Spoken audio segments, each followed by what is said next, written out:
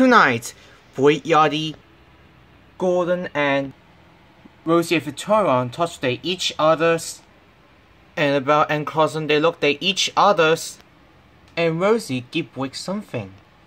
One dark evening, Yardley, Gordon and Rosie and Victorion down at the Vicarstown shed, they were touched they each other's. Well, it was good to see you better, Blake, said Gordon. Thanks, Gordon, said Blake. I'm very happy I'm back on survey, and also don't miss the other one very well about for me.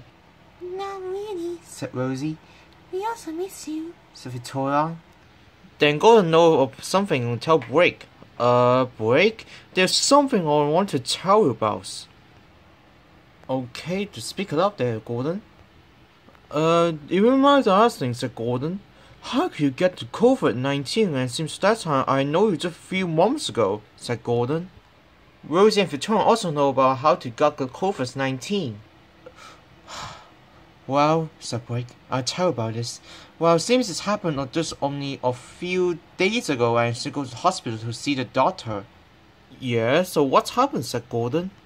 Well, at that time the doctor said I got override and seemed that time I felt very short and that made me can't pull the express and now this few days I left it alone, you remember that time when I doesn't go to hospital and seemed like I go after of the hospital I now feel any better than on the usual. So do I got any trouble now? Said Rosie. Do you sure can do it? Said Victorion. Don't mind me, girl, said Blake. I'm not feeling better now. If some other reason I got in trouble and you guys will help up on my express, right?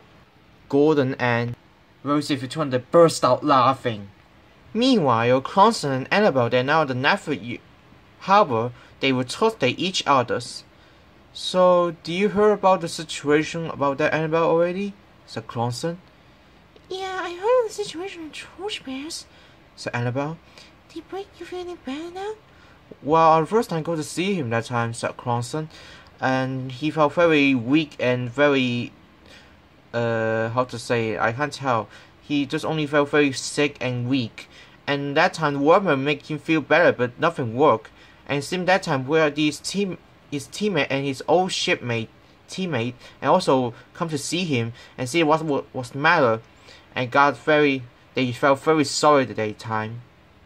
Well, I think we cannot feel this reason.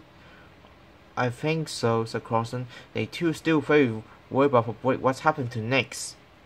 3 hours later, Blake is arrived at the shed. He was very tired. He pulled a lot of job today. I think I do a lot of job. I need to go back to the shed to the night rest. Before he went back to the shed for a moment, just then Rosie arrived up. Hey, Blakey, do you feel tired? She said. Yeah, I feel so a bit tired, said Blake. Why you ask that? Well, actually, said Rosie. Do you want to come in to some dinner? Blake smiled at her girlfriend. Okay then, Rosie. I just only with you the first time. Rosie smiled at her boyfriend. India can do it. Soon Yardley and Rosie have dinner tonight. Seems a lovely day, Blakey, she said. Yup, said Blake. There are lots of things I can do, some seem others for some reason. Well, there's lots of things we can do, said Blake. Yep, indeed. The two friends still talking like bloody idiots, and they doesn't hear someone say something. Blake? Rosie? What are you two doing here? Rosie and Blake jumped at what they saw. There, on the other side of the table was Gloucester was eating dinner. Blake? Rosie, what are you doing here? You should be sleeping for this night. Well, actually, Rosie with me want to eat dinner for here, so we doesn't know you're here. Yeah, me too, said Rosie. Well, you guys got like an idiot, I should say, said Gloss. Ha ha, very funny, Gloss, said Blake. And the two friends with Gloucester, they talked to each other and stayed together.